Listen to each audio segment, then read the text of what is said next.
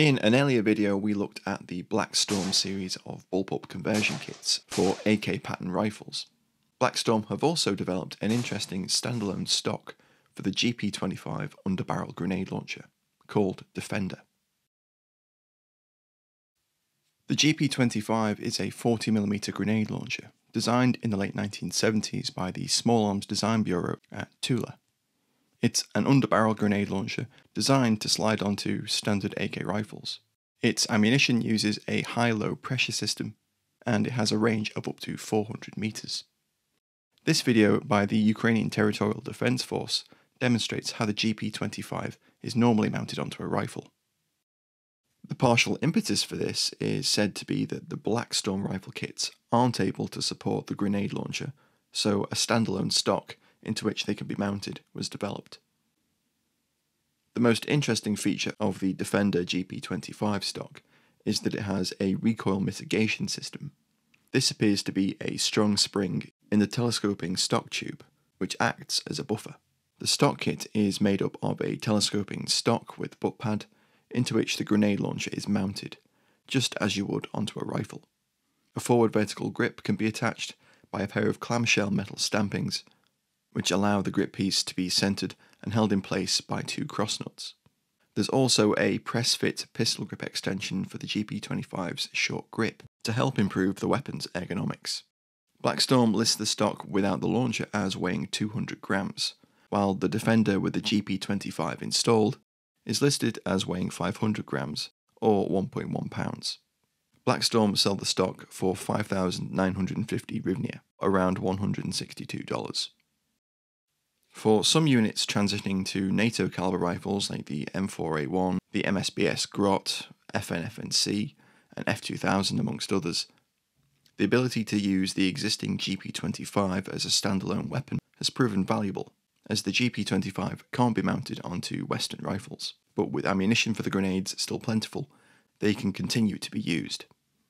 The earliest imagery I could find of the Defender in the field dates to the 22nd of April 2022, when Russian reporter Wargonzo posted a short video showing a Defender captured by separatist DPR troops near Mariupol.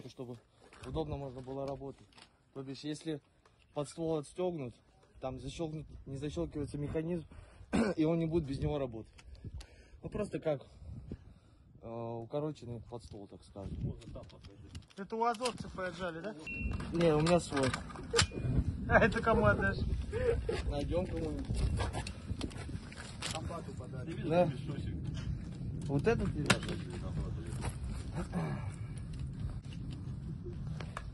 Спасибо, укропы, за подарки. Да.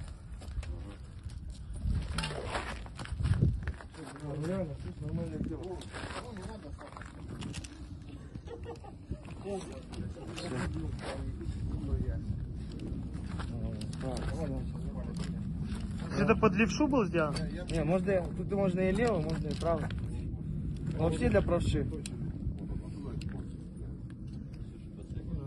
The DPR soldier examining it notes that the weapon doesn't seem to work, and also compares it to the GP-25 fitted on its own AKS-74. In May, a good clear photograph of the GP-25 in a Defender stock was shared, shown fitted with a sling. We can also just see the crest of Black Storm on the pistol grip extension. And in mid-May, Ukrainian operators shared a video of the Defender being fired at a range.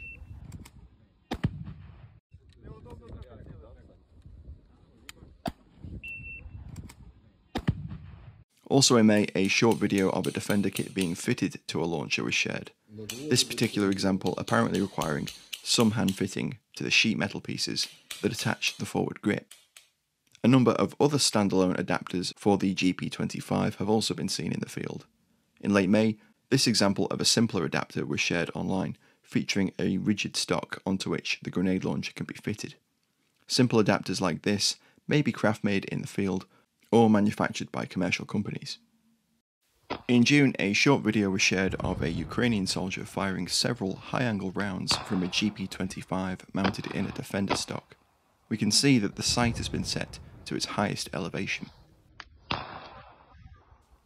Ukrainian operators shared another photograph of a GP-25 in a Defender stock in September, and later in the month, the Northside group shared a photograph of a GP-25 in a Defender at what appears to be a range.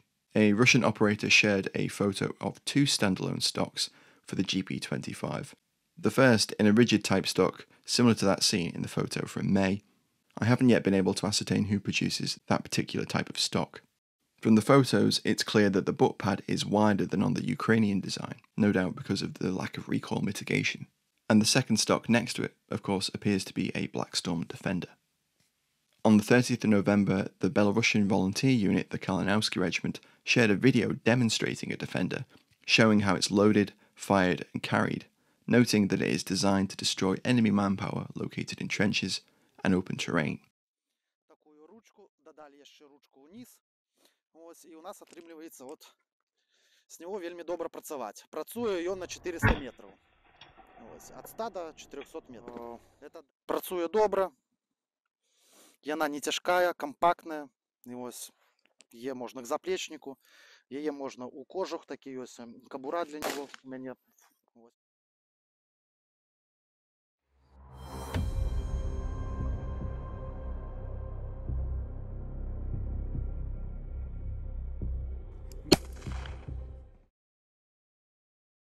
In early January, Assistance Group, a German group active in Ukraine, shared some photographs of a loadout for operating in urban and woodland environments, and the GP-25 in a Defender stock featured in both photos.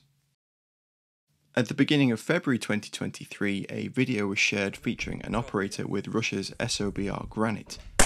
He fires a couple of rounds from a GP-25 in a standalone stock. It's difficult to make out, but it appears to be a Defender, though it's not fitted with a front grip. The Lubar Ukrainian Special Operations Forces unit recently shared a number of montage videos of operations around Bakhmut. In them, one operator loads and fires a Defender several times. The Defender in the clip lacks the pistol grip extension that comes as part of the kit. On the 2nd of March, a member of the Forward Observations Group shared a photo of his various weapons, including a Black Storm Defender. Finally, most recently, a short video from the right-wing Russian anti-Putin group, the Russian Volunteer Corps, filmed during an apparent raid into Bryansk, featured one of the group's leaders with the Defender slung at his side. It's unclear just how many of these Black Storm Defender stock kits are being used by Ukrainian personnel, but they do continue to regularly appear in imagery from the field. While unsurprisingly they appear to be favoured by units armed with Western rifles, they are also being used by combatants armed with weapons which could mount a GP-25, perhaps indicating a preference for using the launcher as a standalone weapon. Thanks to the guys at Streaking Delilah, War Noir and Abraxas Spar for their help with imagery for this video. Thanks for watching guys, don't forget to like, comment, share and subscribe. If you found this video interesting, please consider supporting us via Patreon or YouTube memberships, where we have a number of perks available, including early access to all of our videos. Thanks again for watching, catch you next time.